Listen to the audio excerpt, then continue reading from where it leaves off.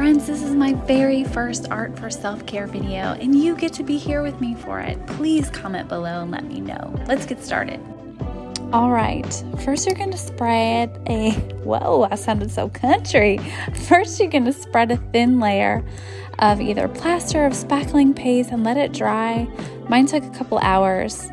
And set the vibe, light a candle, and you're going to want to spread a base layer of whatever color paint you want your base color to be. Mine is white, as you can tell. And again, this is not about having the most expensive brushes or paint. This is simply self-care time right now, okay? Art is greater than overwhelm, and let that be that for us today. All right, so creating your base layer is good because you're going to be able to cover up whatever kind of color your texture paste or your plaster is, and just kind of create more layers, more depth in the painting, which is what you see I do here with the white. And as you can tell, I don't like to rush my process, which is why I did not even consider that I should be using a bigger brush. It didn't bother me because this is mama's time right now, right? So, okay, first, before you dive in, don't be scared. You can always paint over it, okay? So just start painting. And I did have a visual in mind. I had something that I had as an inspiration that I was looking at as far as the colors.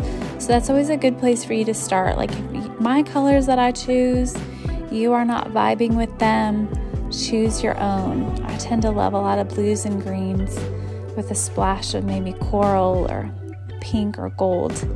Just start and don't be scared.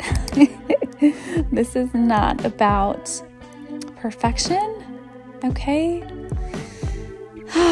Which is like such a beautiful message whenever we create art, right? Like, the process that unfolds while you create is one of transformation, just like in our lives. And certain circumstances or colors, when we're talking about our painting, come together to create something beautiful, and it might look like a hot mess while you're making it, but I promise by the end it'll be something you can be proud of. So you're going to want to blend as you go, and you'll notice I do that at times.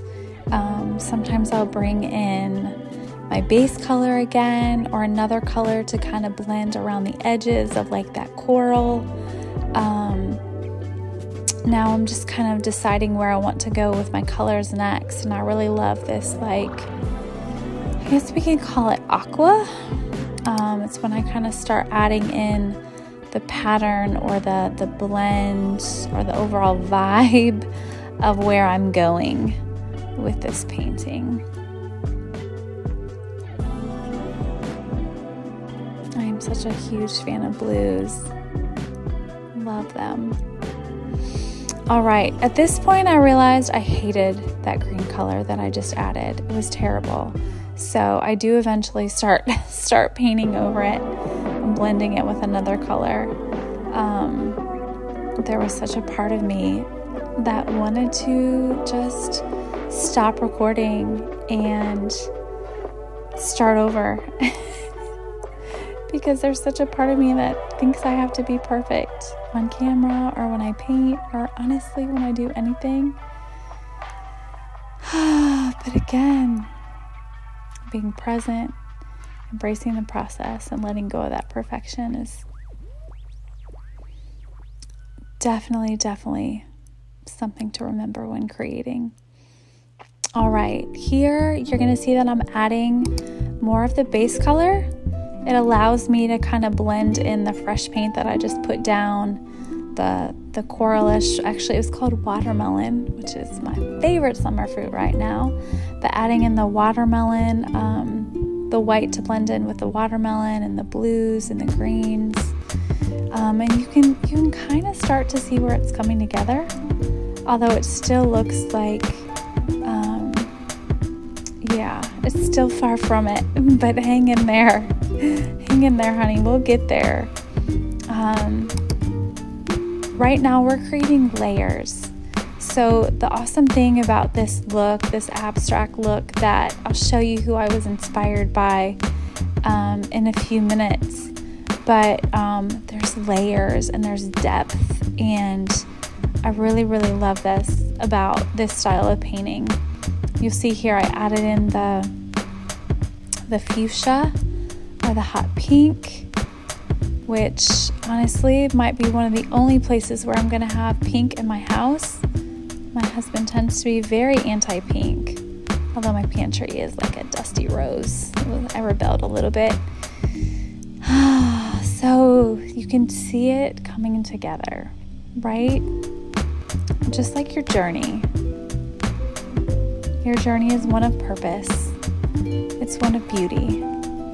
And I know sometimes on our journey, things can look like a hot mess.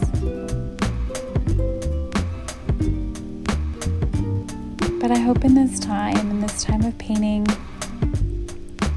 in this time of creating on your own, you can get a reminder that you have a beautiful journey. When you're safe and you're seen and you're loved, and there's no one else in this world like you, honey. Okay, I'm really loving the seafoam green and how it's blending in with the whites and with that aqua blue and the coral up along the sides. One thing I love to do is I love to try different brushes, especially when the paint is not super wet and fresh, but maybe it's been on there for a few minutes. It gives it a different look. I'm sure there's beautiful art terms for those of you who may have art degrees for this process, but I like to the brush I was using was like a little bit of a, like it looked like a fan brush, like almost how you would apply like a highlighter in makeup. It's almost time for my favorite part, the gold leaf. It's coming. I'm adding in some more white, doing some more blending just to create layers. You're gonna find with this process, you really just need to play. And the beautiful thing is you can paint as much as you want and let it dry, and you can add more. And that's what I did a few times. Obviously, with the time lapse, you don't see that, but you can come back to it. Shoot, you can even finish the whole painting and decide days later that you want to add more, or want to add more color or a new color. Here I'm starting to add in just like a little bit of dark accent colors. I've got a dark teal down on the bottom. I've got some dark green. Just a little splash there to kind of outline some of the pink, and I can't wait to see the colors that you create in yours. This style is really like boho glam, especially with the gold leaf effects that we'll be hitting on here pretty soon. Now I'm going in there and I'm adding a little bit of black. And while I was doing this, I was thinking, I should probably be using a smaller brush, but that's okay. And now I'm using this fun Martha Stewart, like opalescent, like coating. I know that's not the right word. I'll link it below, but it really gives it a very shimmery, holographic look. It's so pretty up close. It gives it more depth and more layers. I put it in all the really light parts of the painting. So all on the white, a little bit on the seafoam green. And it gave it a really pretty effect. I had to let it dry probably another 30 to 45 minutes after this. And then, yeah, I just spread my black paint, but I'll go over that later with some white. Cover that baby up. Again, that was another time when I felt like I needed to stop recording. Nope, not today. All right, next you are going to be getting your adhesive. I've linked it below, and you're going to apply that just one spot at a time because it is almost gold leaf time. So pick a little spot, use a small brush. Yes, you're going to crumple your gold leaf, and then you're going to spread it with your brush. I have made the mistake of not crumbling the gold leaf first, and it just goes on like flat in like one flat perfect chunk. And this is something I created thanks to this amazing training from Copley. I think her name's Lisa Copley. She's based out of Charlotte. She makes beautiful, beautiful stuff, but I took her tutorial and did a whole big drip wall in her living room. You're gonna blow off all the excess gold leaf each time you do it. So the reason I put my adhesive on one spot at a time is because one, the adhesive will end up drying, and then you'll kind of waste that. But also, you're gonna forget where you put your adhesive. I did it when I did the boho glam drip wall in our living room. I would put some adhesive down and then be like, shoot, where was it? And then you gotta kind of feel along the wall or the canvas to try to find it. So really just do it one spot at a time, shaking off the excess gold flakes each time.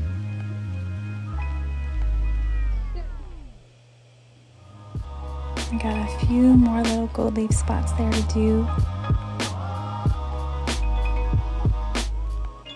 Oh, I just love it. I could mess around and cover the whole darn thing with gold leaf. I love it so much. Okay, now there is a special little sealer that you'll buy, I've linked it below, that you put on top of all your gold leaf spots only, just to prevent tarnish. And it's gonna dry clear, so don't worry, it's not gonna dry white. And if this was something that was fun for you, go ahead and subscribe to the channel. I'm gonna be doing these more often. Again, art for self-care. That's why I love it. I love to create pieces for our home. And there you have it.